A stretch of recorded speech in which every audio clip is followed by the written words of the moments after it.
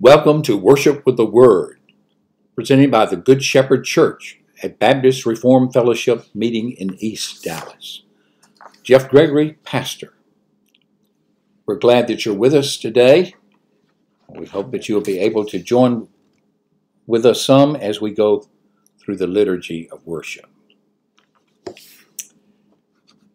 Grace and peace to you from God our Father and the Lord Jesus Christ, who gave himself for our sins to rescue us from the present evil age, according to the will of our God and Father, to whom be glory forever and ever. Amen.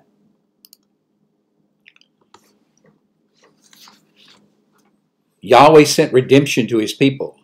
He commanded his covenant forever. Holy and awesome is his name. All praise to God, the Father of our Lord Jesus Christ, who in his great mercy has brought us to life again through the resurrection of Jesus Christ from the dead. Let us be grateful for receiving a kingdom that cannot be shaken, and thus let us offer to God acceptable worship with reverence and awe. We, by your mercy, will come into your house, and in reverence will bow toward your holy temple. Amen.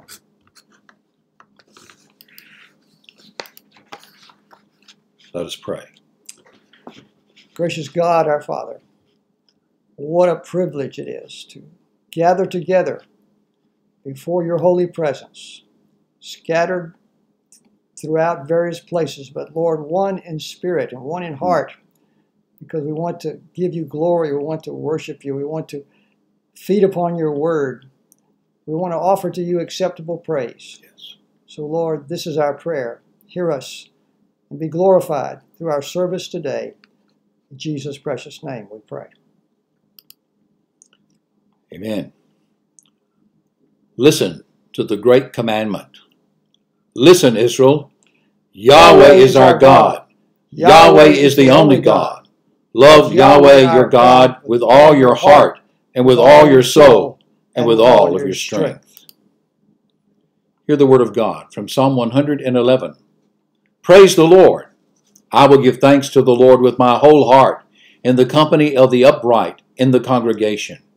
Great are the works of the Lord, studied by all who delight in them. Full of splendor and majesty is his work, and his righteousness endures forever. He has caused his wondrous works to be remembered.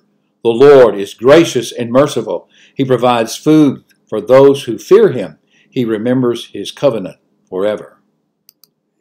He has shown his people the power of his works in giving them the inheritance of the nations. The works of his hands are faithful and just. All his precepts are trustworthy. They are established forever and ever, to be performed with faithfulness and uprightness. He sent redemption to his people. He has commanded his covenant forever. Holy and awesome is his name. The fear of the Lord is the beginning of wisdom. All those who practice it have a good understanding. His praise endures forever. Amen. Let us acknowledge our sins before our righteous God. Yahweh is in his holy temple. Yahweh is on his heavenly throne. He observes everyone on earth. His eyes examine them. Who can discern his errors? Forgive my hidden faults. A broken and contrite heart, O God, you will not despise. Let us confess our transgressions to our covenant Lord. Today we're going to use the lyrics of a hymn, which is a prayer hymn of confession. We have not known thee as we ought, nor learned thy wisdom, grace, and power. The things of earth have filled our thought, and trifles of the passing hour. Lord, give us light thy truth to see, and make us wise in knowing thee. We have not feared thee as we ought, nor bowed beneath thy watchful eye, nor guarded deed and word and thought, remembering that God was nigh. Lord, give us faith to know thee near, and grant the grace of loving fear. We have not served thee as we ought. Alas, the duties left undone. The work with little fervor wrought. The battles lost or scarcely won. Lord, give the zeal and give the might for thee to toil, for thee to fight. We have not loved thee as we ought, nor cared that we are loved by thee. Thy presence we have coldly sought, and feebly longed thy face to see. Lord, give us a pure and loving heart to feel and know the love thou art. Amen. Perhaps you have thought of some sins that you would like to name before the Lord at this time.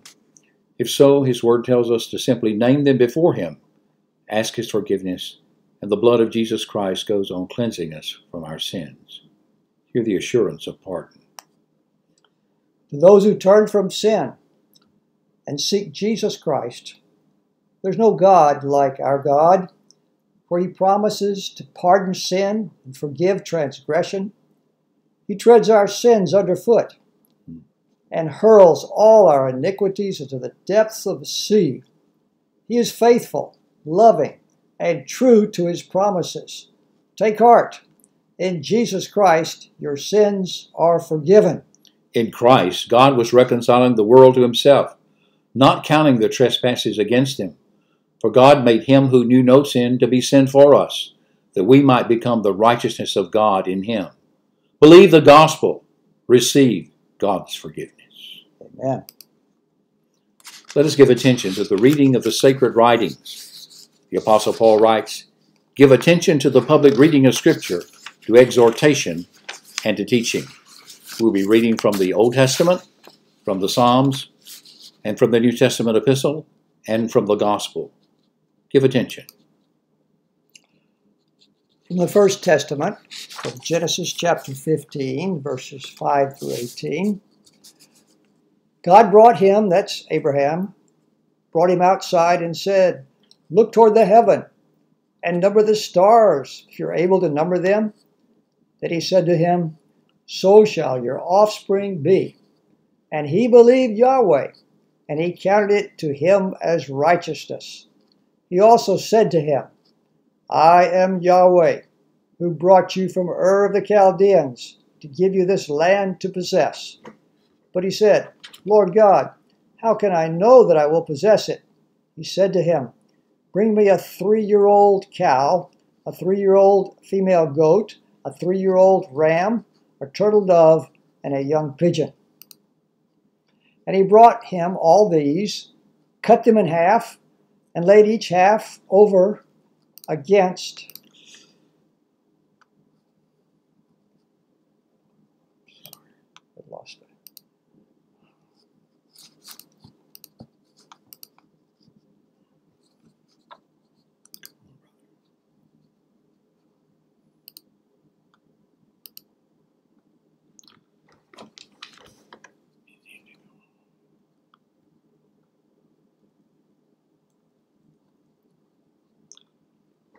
And he brought them, all these, cut them in half, and laid each half over against the other.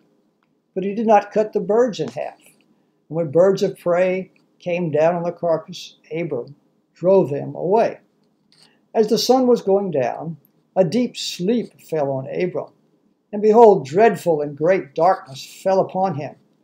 Then the Lord said to Abram, "Know for certain that your offspring will be sojourners in a land that is not theirs, and will be servants there, and they will be afflicted for 400 years.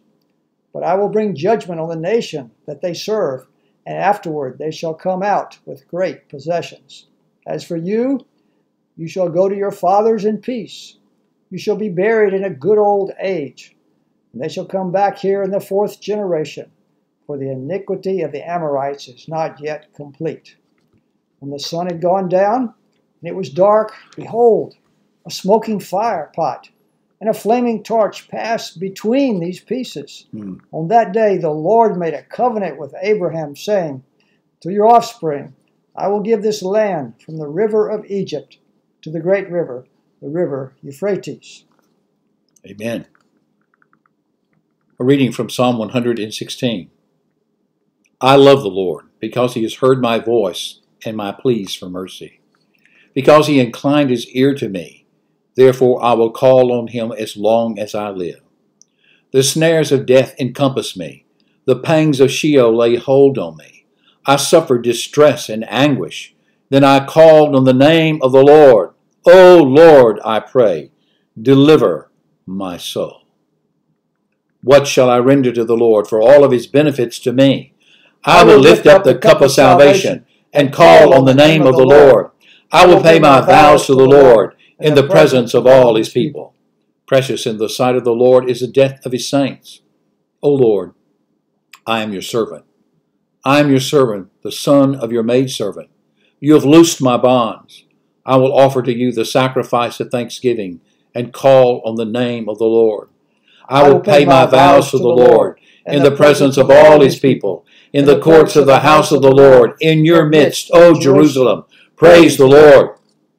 Amen. Now, reading from the New Testament, the first letter of Peter, chapter 1, verses 17 through 23. This will actually be the preaching text for today. Peter writes, "And if you call on him as Father, who judges impartially according to each one's deeds, conduct yourselves with fear throughout the time of your exile, knowing that you were ransomed from the futile ways inherited from your forefathers, not with perishable things such as silver or gold, but with the precious blood of Christ, like that of a lamb without blemish or spot. He was foreknown before the foundation of the world, but was made manifest in the last times for the sake of you, who through him are believers in God, who raised him from the dead and gave him glory, so that your faith and hope are in God. Having purified your souls by your obedience to the truth, for a sincere brotherly love, love one another earnestly from a pure heart, since you have been born again, not of perishable seed, but of imperishable, through the living and abiding Word of God." Amen. Reading from the Gospel of Luke, a resurrection appearance of the Lord Jesus Christ on the day of his resurrection. That very day, two of his disciples, were going to a village named Emmaus, about 7 miles from Jerusalem. And they were talking with each other about all these things that had happened. While they were talking and discussing together, Jesus himself drew near and went with them, but their eyes were kept from recognizing him. And he said to them, "What is this conversation that you're holding with each other as you walk?" And they stood still, looking sad. Then one of them, named Cleopas, answered him, "Are you the only visitor to Jerusalem and does not know the things that have happened there in these days?" And he said to them, "What things?" And they said to him, "Concerning Jesus of Nazareth, a man who was a prophet mighty in deed and word before God and all the people, and how our chief priests and rulers delivered him up to be condemned to death and crucified him. But we had hoped that he was the one to redeem Israel. Yes, and besides all this, it's now the 3rd day since these things happened. Moreover, some women of our company amazed us. They were at the tomb early in the morning, and when they did not find his body, they came back saying that they had even seen a vision of angels who said that he was alive. Some of those who were with us went to the tomb and found it just as the women had said, but him they did not see." And Jesus said to them, "O foolish ones, slow of heart to believe all that the prophets have spoken. Was it not necessary that the Christ should suffer these things and enter into his glory?" And beginning with Moses and all the prophets, he had interpreted to them in all the scriptures the things concerning himself. So they drew near to the village to which they were going. He acted as if he were going further, but they urged him strongly, saying, "Stay with us, for it's toward evening, and day is now far spent." So he went in to stay with them. And when he was at table with them, he took the bread and blessed and broke it and gave it to them. And their eyes were open, and they recognized him, and he vanished from their sight. They said to each other, "Did not our hearts burn within us while he talked with us on the road, while he opened to us the scriptures?" And they rose that same hour and returned to Jerusalem. And they found the 11, and those who were with him gathered together, saying, "The Lord has risen indeed, has appeared to Simon." Then they told what had happened on the road, and how he was known to them in the breaking of for the bread. This is the word of the Lord. Thanks be to God. It's customary that we often give an offering to the Lord, either a monetary, our time, or other things, and it is part of an act of worship. You know the grace of our Lord Jesus Christ, that though he was rich, yet for your sakes he became poor, so that you through his poverty might become rich. If you would like to make such an offering, to do so, you may go to our website and click on online giving and make a contribution for the work of the Lord.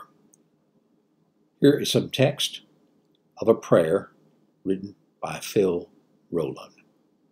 I worship you, my Lord. I gladly bow the knee. For anything I give you now is what you first gave me. I worship you, my Lord. I gladly bow the knee and give you all the rights to all I am or hope to be. Amen. Amen. Let's give attention to the preaching of the Word of God by Pastor Jeff Gregory, the minister of the Word at Good Shepherd Church. Amen. If you have your Bible, please turn to First Epistle of Peter. 1 Peter.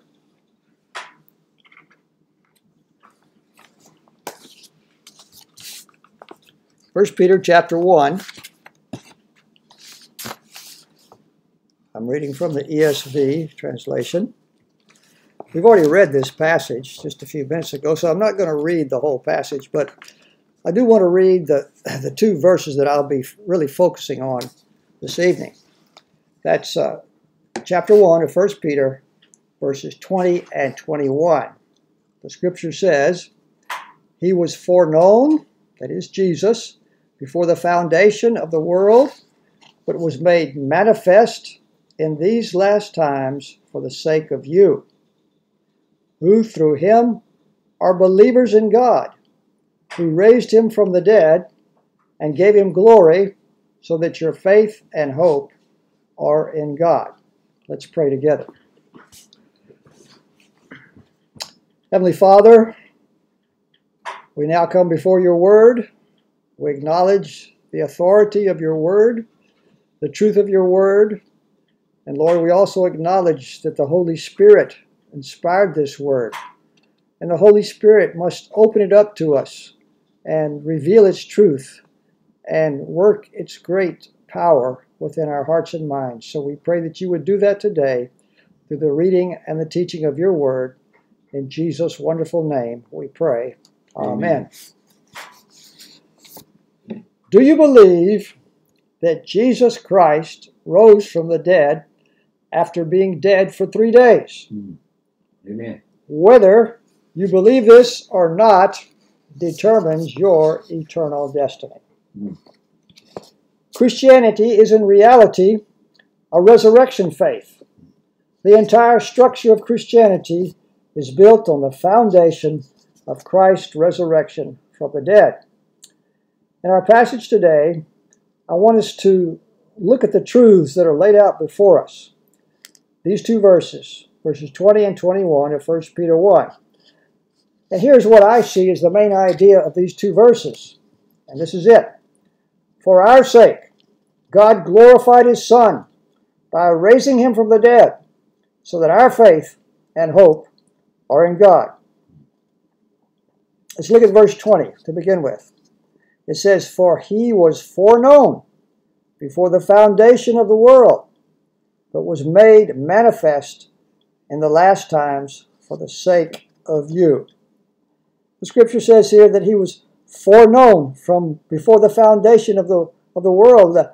The great truth that we see here is that God's plan before creation was to send his Son for our sake. And this was before the foundation of the world. He foreknew his people. That means he looked upon them with love.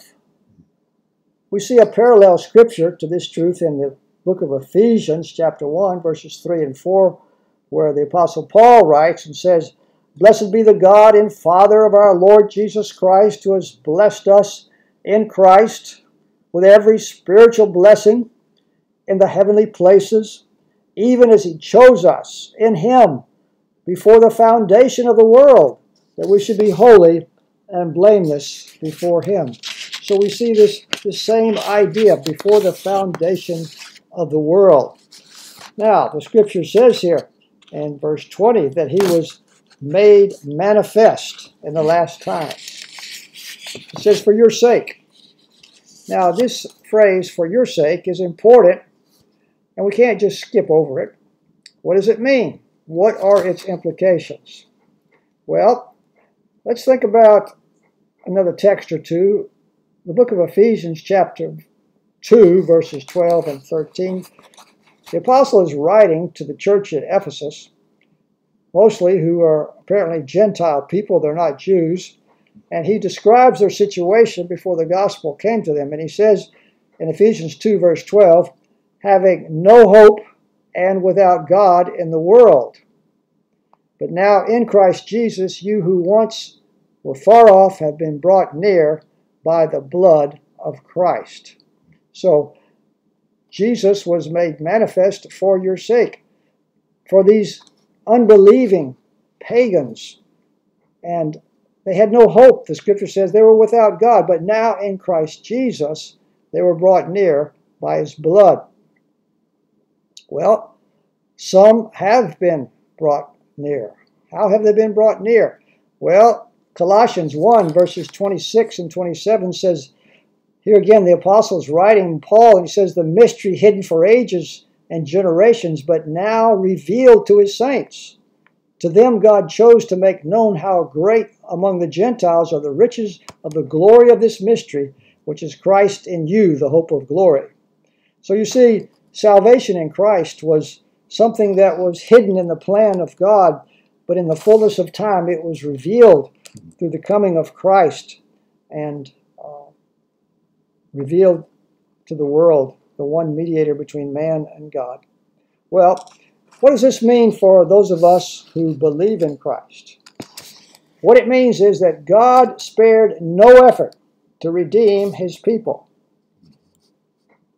The Son of God, the second person of the triune God, left heaven, clothed himself fully with our humanity, and suffered a criminal's death on a cross. He died in our place. He suffered and carried our sins. So God spared no effort to redeem his people.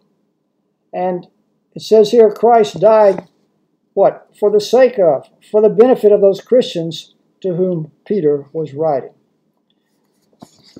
You see, there's particularity in Christ's redemption for his people. He actually would have been perfectly just and righteous to let the whole world, the whole human race, perish in their sins. But he's not only just and righteous, but God is merciful. And he grants salvation to those who desperately need it, but don't deserve it. Now, to whom does God grant salvation? Peter writes to the Gentile churches in Asia Minor, for your sake. For your sake, you people. Christ came and died. And so this aspect of focus, Christ's redemptive work was focused in particular on a certain group of people upon whom he had mercy. Now, the scriptures reveal this quite plainly in other places. Let me just mention a couple of them. Matthew 25, verse 31. When the Son of Man comes in glory, says Jesus, and all the angels with him, then he will sit on his glorious throne. And before him will be gathered all the nations. And he will separate people one from another, as a shepherd separates the sheep from the goats. And he will place the sheep on his right and the goats on his left. So we can see clearly there that humanity is divided into two groups of people. The sheep, which are those whom Jesus has called to himself, and the goats, those who refuse to hear or respond to the gospel. In John chapter 17, verse 9, in the great high priestly prayer of Jesus, Jesus says to his disciples, or about his disciples, he says, I am praying for them. I'm not praying for the world, but for those whom you have given me, for they are yours. So he's praying to his Father. He's praying not for the whole world, but for his disciples. Professor Gordon Clark says this: Christ was not manifested to or for everyone indiscriminately, but his saving benefits are limited to the faithful elect. Now, we cannot get around this phrase in verse 20 where Peter says, Christ was sent for your sake. Peter, who's he writing to? Who's he speaking to? Well, he's writing to some particular churches in Asia Minor, present-day Turkey, and he's not writing to everyone in those cities, but he's writing only to those who were formerly pagans but had come to faith in Christ and had gathered together in local churches. You see, this electing call of God to a particular group of people is revealed in Scripture, and it should cause one of two reactions in us when we hear it. The first reaction is humility and gratitude and joy in the lives of those who've been called to belong to Jesus. And the second reaction that it should bring forth in others is repentance from their sin and calling upon God for salvation to those who are not Christians. Romans 10:13 issues the invitation, rather the command, for everyone who calls on the name of the Lord will be saved. So the promise of God is there.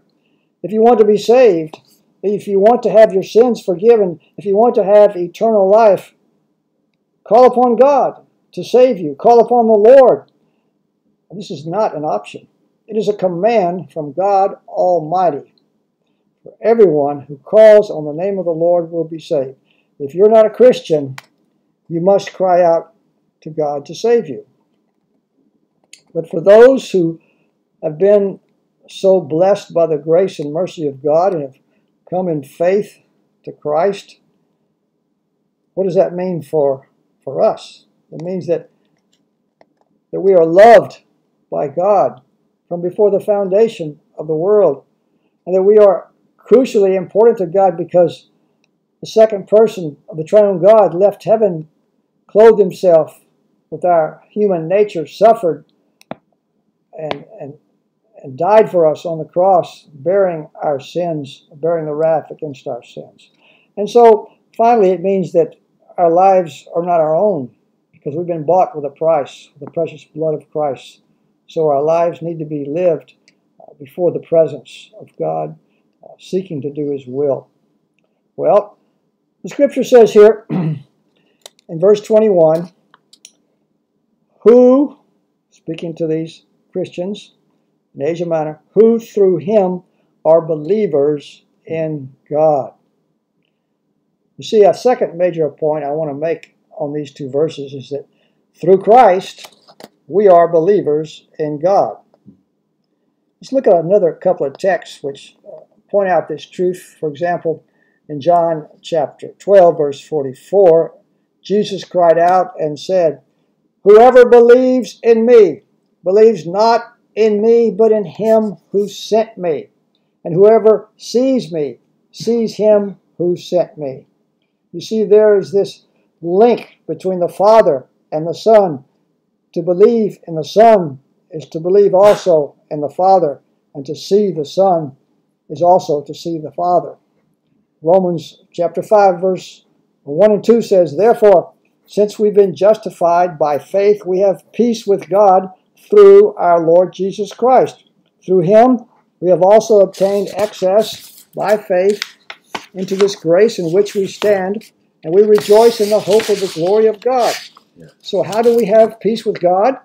The text says here that it's only through our Lord Jesus Christ. It's not by our own good deeds or by our adherence to any other religion or philosophy, but it's only through Christ.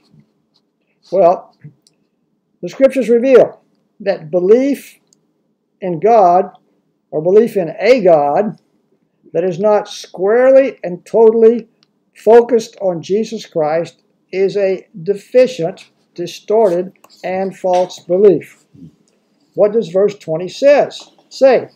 It says that he, that is Christ, was foreordained before the foundation of the world, and then revealed in these last times. How was he revealed? He was revealed in the life, death, and resurrection of Jesus Christ. Only through Jesus' death and resurrection can sin be paid for, can sinners be redeemed from their sin.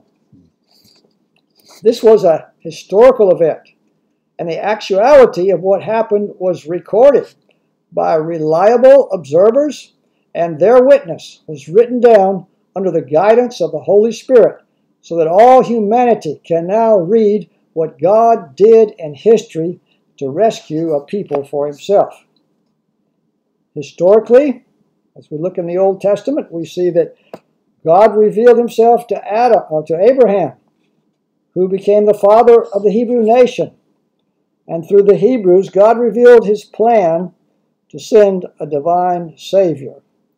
He did this through no other people, no other tribe, no other culture, no other nation on earth.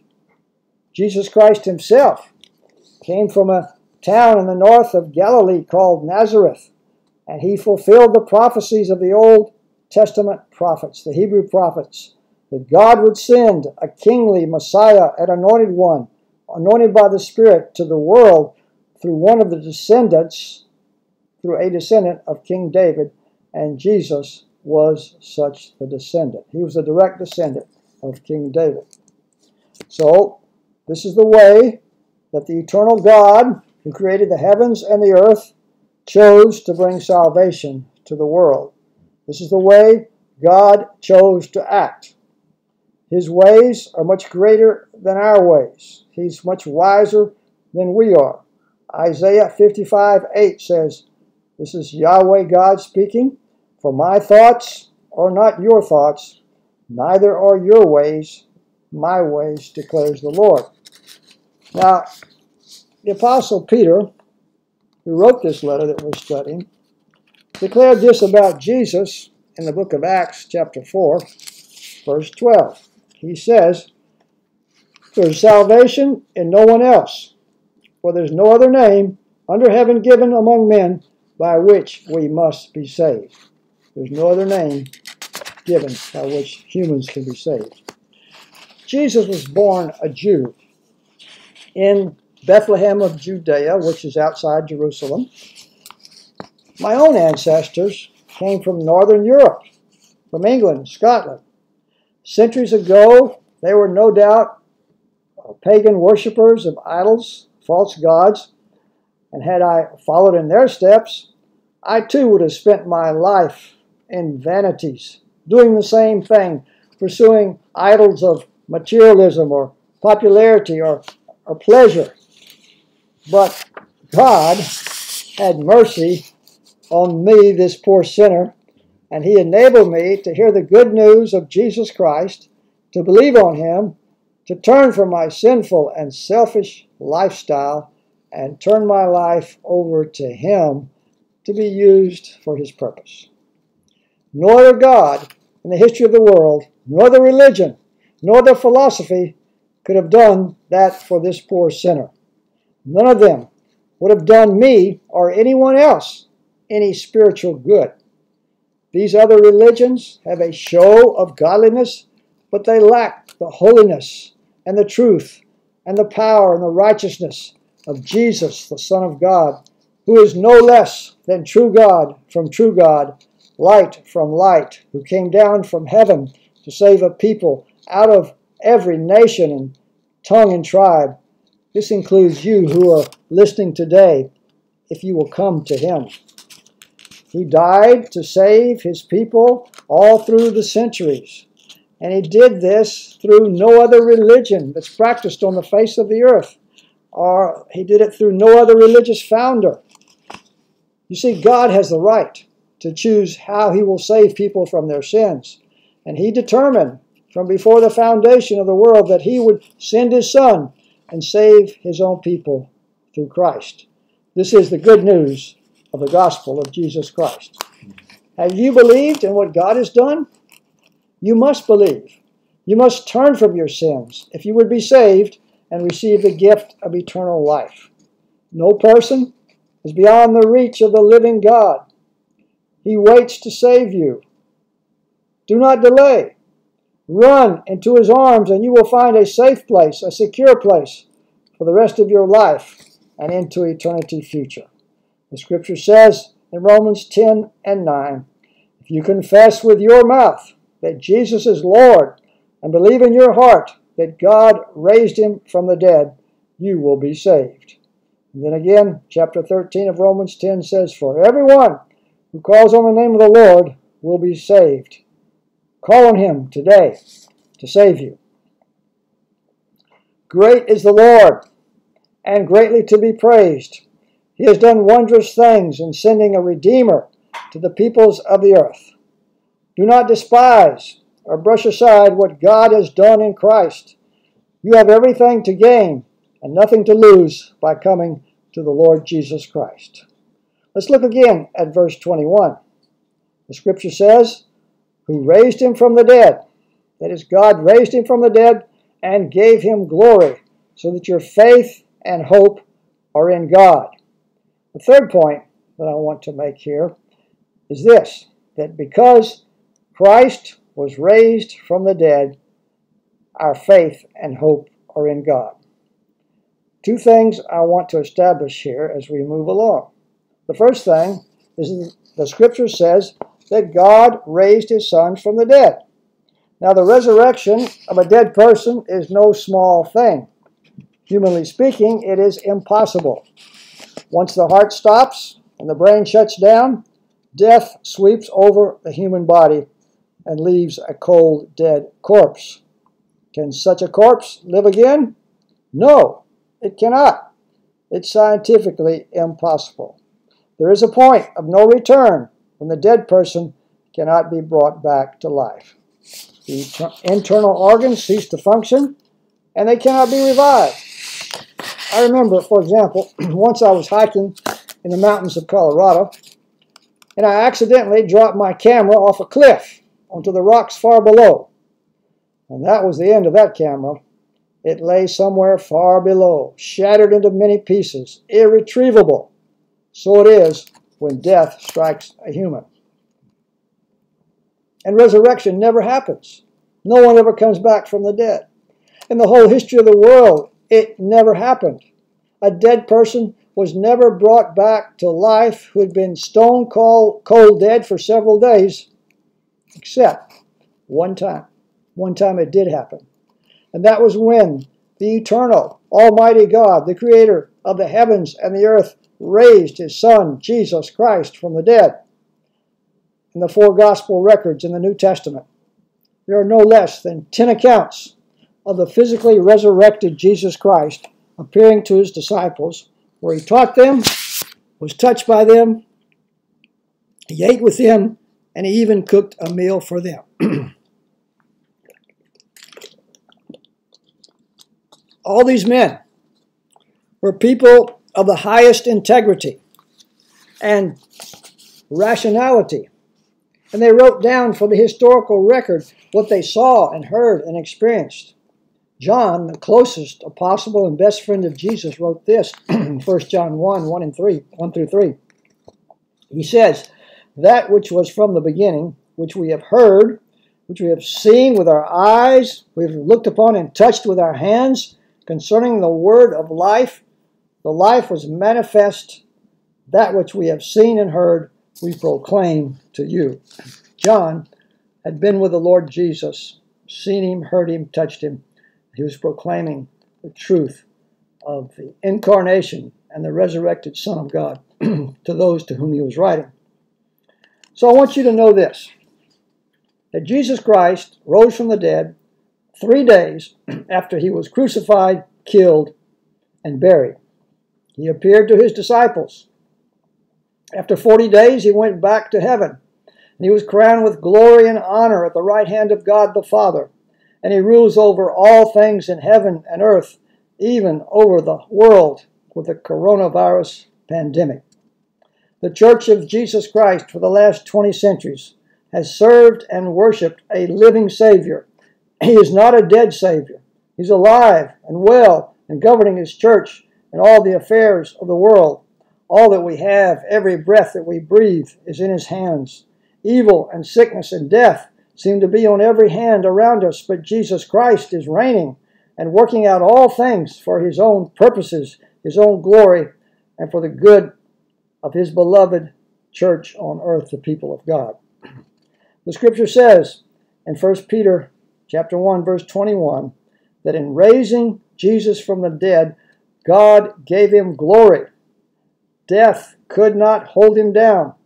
The sins of his people that had been laid on his back could not destroy him. He, in fact, destroyed them by absorbing God's wrath against those sins and removing their condemnation against his people. Does he not deserve glory for doing this? Who else in the history of the world has done this? No one else. That is why Peter declared in Acts 4:12, there is salvation in no other name. The name of no other God, no other religion can save you or me from our sins. Only Jesus can save us. If you've been saved, you need to thank him from the bottom of your heart and throw yourself into grateful service in his name.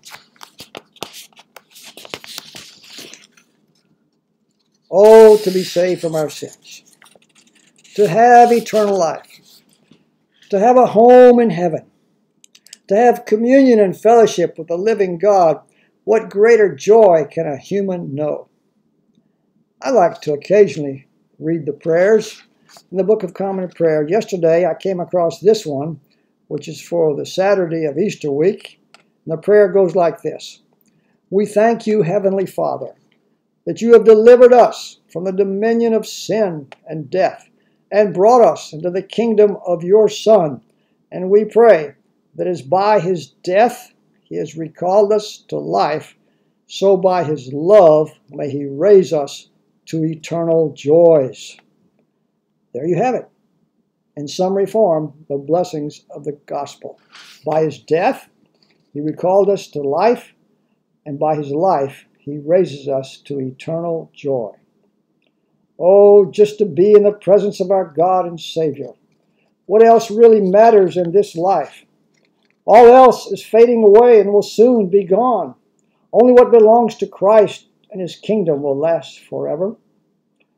All the more reason, dear friend, not to hesitate. If you don't know Christ, run to him now and be saved. Maybe the distress on the earth at this time, the pandemic among the nations is a sign of his soon coming. So we must be ready for his return by turning away from our sins and accepting Jesus as our Savior and Lord. Well, let's now turn to the last phrase of verse 21. It reads, so that your faith and hope are in God. What is it that gives us faith and hope in God? Well, look at the first part of the sentence. It says, who, that is God, who raised him, that is Jesus, who raised him from the dead and gave him glory. It is Christ's resurrection and glorification that gives us faith and hope. Now, what kind of faith is Peter talking about? It is not faith that scientists will find a vaccine for the COVID-19 disease. It's not faith that the economy will recover. It's not faith in any man or human organization or government, but it's faith in God Almighty. And it's not faith in just any so-called God. As the Apostle Paul writes in 1 Corinthians 8, verse 5, he says, for although there may be so-called gods in heaven and earth, as indeed there are many gods, quotation marks, and many lords, quotation marks, yet for us there is one God, the Father, from whom are all things, and for whom we exist, and one Lord, Jesus Christ, through whom are all things, and through whom we exist. Yes, there are many claims of false gods and false religions and false cults and merely human philosophies that are floating everywhere in our culture and around the world. But as the text says, in reality, there's only one God, the Father, who created all things and for whose purpose we exist. And there's only one Lord, Jesus Christ. It is through him that all things came into being and through whom Through him we exist. So this is God as he reveals himself. This is not man's conception of God. This is what God has revealed about himself. It is amazing, is it not? It's not easy to completely grasp or understand the infinite, eternal God. But God has kindly and mercifully chosen to reveal something of his nature and his eternal being to us.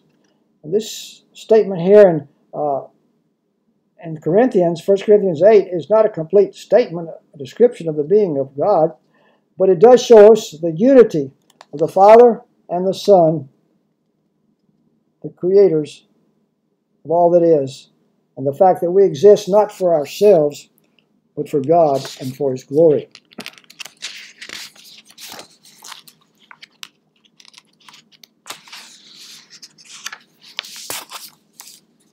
Does this truth humble you? Well, it should. Me too. Does it offend you? It is indeed offensive to human pride. Do you find it hard to understand the being of God? If you do, you're not alone. But we do get a vision of the power and the glory and the beauty of God, of he who is someone far beyond ourselves, someone who's greater than we are, and we have been privileged to be drawn in and to learn of his nature. And now that kind of realization of the nature of God can change our lives. The knowledge of God, of his infinite holiness and majesty and love, there is no end. There is no plummeting the depths of the greatness of God. This is the one who sent his eternal Son to die and to rise in behalf of his people out of every nation, tribe, and tongue. This is the one who the Apostle Peter here is telling us about. And he is the basis, he is the foundation of our faith and our hope. And our faith and hope is no vain hope. It's not based on legend or myth, but on historical fact. The historical existence of Jesus Christ, his death and resurrection, are verified by more historical manuscripts and documents than any other person or event in the history of the world. Christians have a very firm belief and hope based on historical verification alone. God himself, the Father of our Lord Jesus Christ, is the one in whom we place our faith.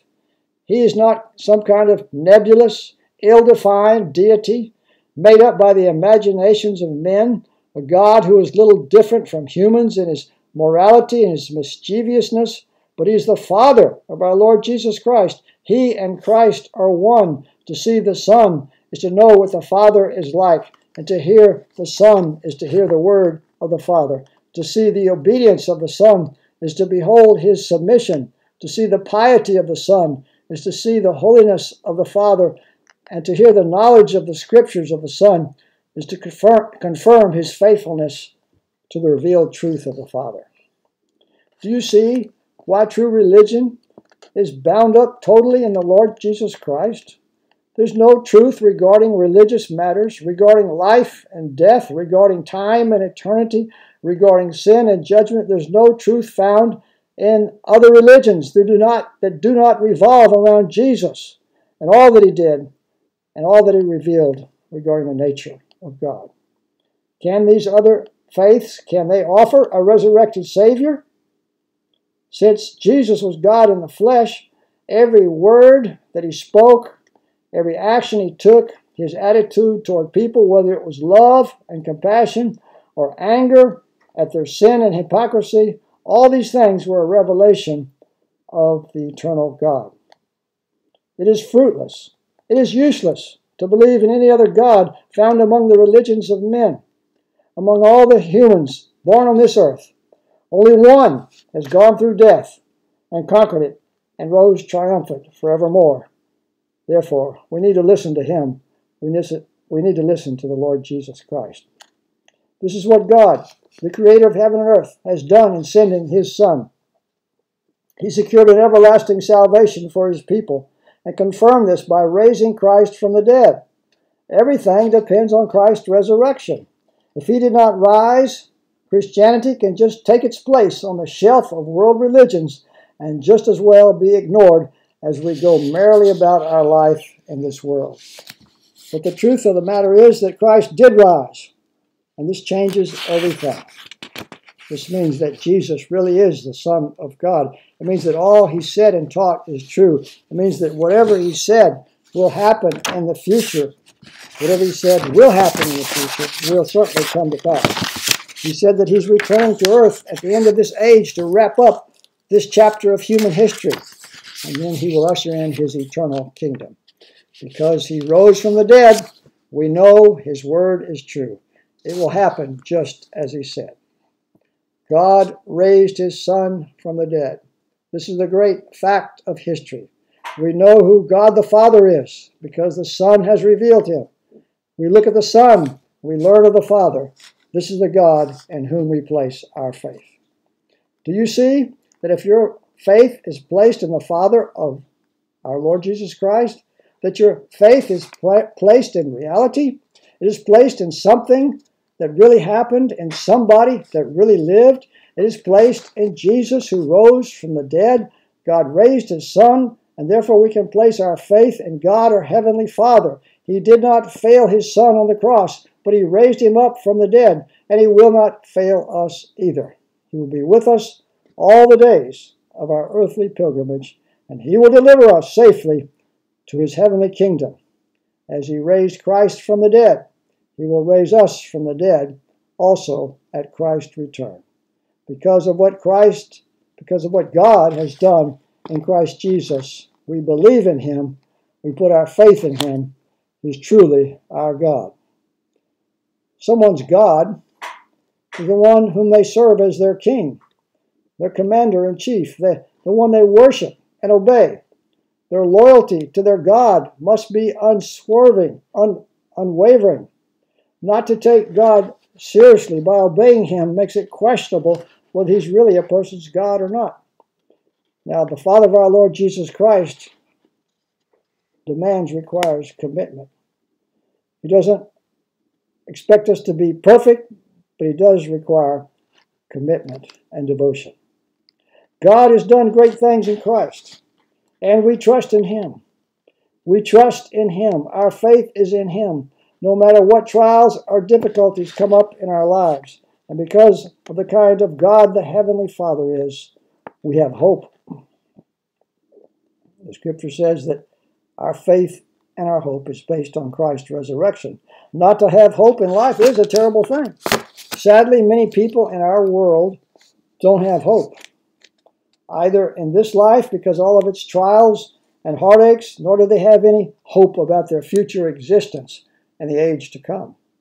It's very sad to be a human and to be devoid, to be emptied of hope, to see no future, no chance of changing, of things getting better. Life can certainly be discouraging, even for the Christian, but there's one thing that the Christian is never robbed of, and that is hope. What is it? Why is it that we have hope, no matter how dark and dreary our circumstances and the circumstances of the world may be? We have hope because when things looked hopeless for the disciples of Jesus Christ, when his body was removed, limp and lifeless from the cross and then placed in a borrowed tomb and sealed shut, the disciples went into a state of depression. Their beloved rabbi and leader was dead and buried. They even feared for their own safety as they cowered behind locked doors. Then suddenly, Jesus appeared in their midst. He was alive. He talked with them and ate with them. The Lord was alive, and their hope was reborn. The Scripture says in verse 21, God, who raised him from the dead, gave him glory, so that your faith and hope are in God. So what is the nature of this hope that Peter is talking about? Let's look at a few texts that help us get a hold of this concept of hope in the Scriptures. Acts 24:15, the Apostle Paul is speaking, and he's defending himself and his faith in Christ, and he says of his ancestors, the Jewish people, having a hope in God, which these men themselves accept, that there will be a resurrection of both the just and the unjust. You see, the traditional hope of the Jews, those who believe the Scriptures, was the resurrection of the dead. Paul was only proclaiming in Jesus' resurrection what his people had always believed and had been looking for. So for pious Jews who knew and believed the Old Testament Scriptures, the resurrection of the dead was not a strange doctrine. Well, this was their hope, the hope of the Jewish people. In Romans 15:12, we read, "The root of Jesse," this is a quote from Isaiah, "even he who arises to rule the Gentiles, in him will the Gentiles hope."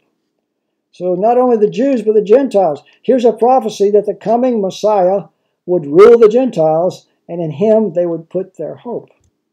This great hope was being fulfilled among these particular people, these Gentile people in the churches of Asia Minor that Peter was writing to, for they had come to faith in Jesus Christ. Titus 2:13 says, "Waiting for the blessed hope, the appearing of the glory of our great God and Savior Jesus Christ." What is the hope of the church? The hope of the church is the return of the Lord Jesus in his glory. And then in Romans 5:2, we read, "Through him we have also obtained access by faith into this grace in which we stand, and we rejoice in the hope of the glory of God." The hope of the church, the thing we look forward to seeing, is to being in the presence of the glory of God in the age to come, in the New Jerusalem, where God and the Lamb will sit on the throne. In Romans 15:13, there's this benediction that the Apostle Paul gives. He says, "May the God of hope fill you with all joy and peace in believing, so that by the power of the Holy Spirit you may abound in hope." You may abound in hope by the power of the Holy Spirit. So God himself here is called the God of hope. What is our God in the business of doing? He's in the business of building hope in the lives of his people. Ephesians 2:12, the Apostle Paul is writing to the church at Ephesus. He says, "Remember that you were at that time separated from Christ, alienated from the commonwealth of Israel, strangers to the covenants of promise, having no hope, without God in the world." You see, these people had formerly lived outside of the grace of God. And we see here that having no hope is equivalent to not having God in one's life. So to be without God, to have no saving faith in the Father of our Lord Jesus Christ, means to be without hope. Christian hope comes from our personal relationship with God. Only Christians can have biblical hope. Now, one more text here, Ephesians 4, verses 4 through 5. Writing here, the Apostle Paul says, "There is one body and one Spirit, just as you were called to one hope that belongs to your call, one Lord, one faith, one baptism." So you see there's a connection here between these 6 basic elements that can be seen as a description of what it means to be a Christian, to be in fellowship and union with other Christians.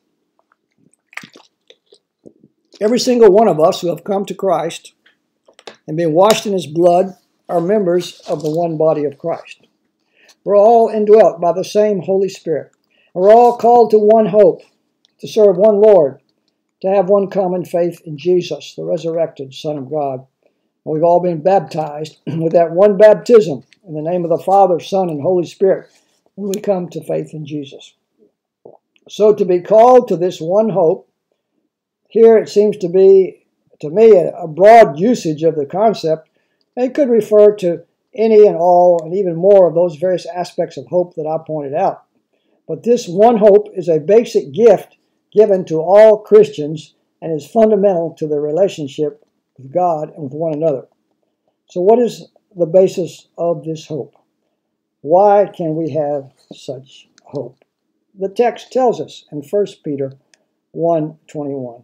"Through him who are believers in God, who raised him from the dead and gave him glory, so that your faith and hope are in God."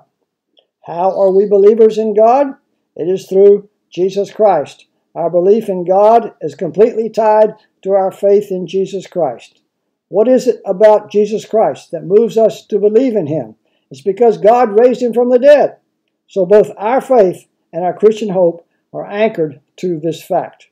Our belief in God is anchored to his resurrection from the dead on the third day. His resurrection is the hinge that swings the door on all our Christian faith. It is the historical event, the event confirmed by more than 500 witnesses, the event that showed that Jesus is the promised Messiah of Israel and the Savior of all people everywhere who will come to him and bow before him and confess him as their own Lord and Savior. Why did Peter put so much stress on the resurrection of Jesus from the dead? Well, you may remember that Peter had spent over 3 years with Jesus, and he was the leader of the disciples.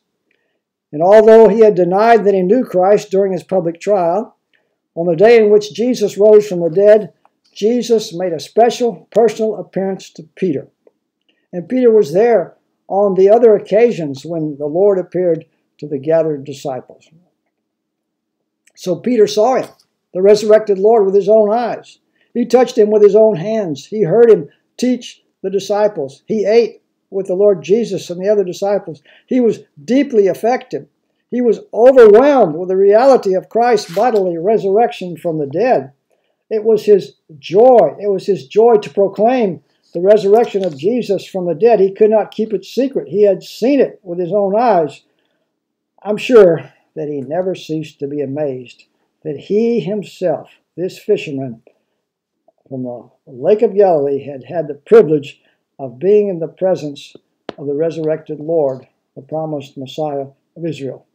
I can imagine that it was never very far from his mind. It permeated his preaching and teaching. In this very one chapter of 1 Peter, he pointed out on 2 occasions the power and the effect of the resurrection of Jesus for Christians. In verse 3 and 21, in verse 3, Christ's resurrection is the direct basis of our new birth, our being born again spiritually. And then here in verse 21, we've seen how his being raised from death is the direct foundation and inspiration of our Christian faith and our Christian hope. Well, what have we seen today? In these 2 verses, we have seen God's plan before creation to send his Son was for our sake, for the sake of the church. And secondly, we've seen here that through Christ alone, we are believers in God. And thirdly, we have seen that because Christ was raised from the dead, our faith and our hope are in God. Do you have faith in Jesus Christ today? Do you believe in him as the Son of God, the Savior of the world, and your own personal Savior? Without Christ's resurrection, you would not have this faith. But because God raised him from the dead, you can have certain faith that he will save you from your sins, and you can have strong hope that he will keep you secure in his love and power and bring you to himself in the last days. Won't you put your faith and trust in the Lord Jesus Christ, the resurrected Son of God? In him is safety, in him is joy, and in him is life without end. Let's pray together. Our Father in God, you've done a mighty work in raising your Son from the dead. We're debtors to you for providing us sinners with such a divine rescue. We believe in you. We hope in you. We will never cease to praise you and thank you. In the name of our gracious Savior and Lord Jesus Christ. Amen. Amen.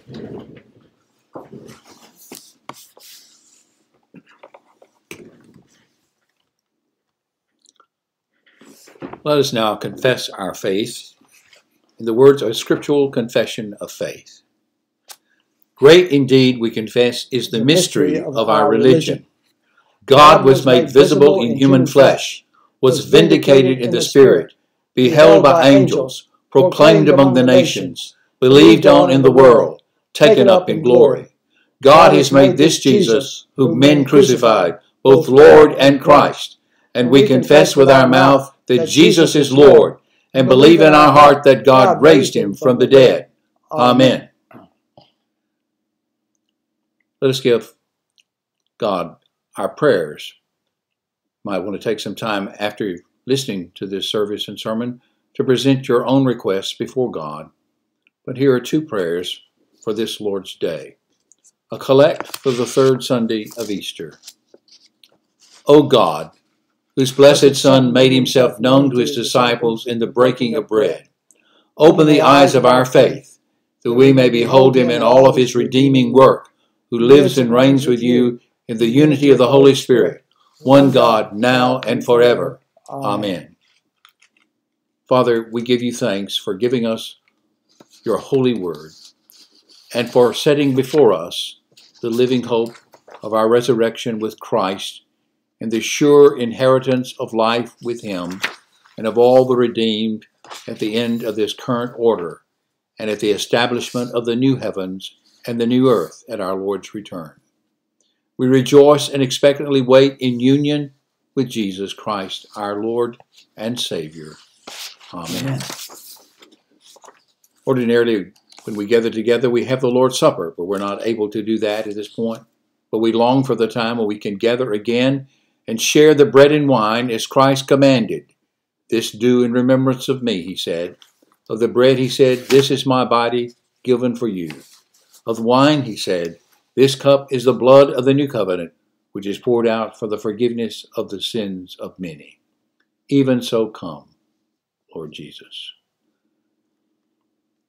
Please receive the benediction of the Lord. May the God of hope fill you with all joy and peace in believing, so that by the power of the Holy Spirit you may abound in hope. Yahweh bless you and keep you. Yahweh make his face shine upon you and be gracious to you. Yahweh lift up the light of his countenance upon you and give you peace. Amen.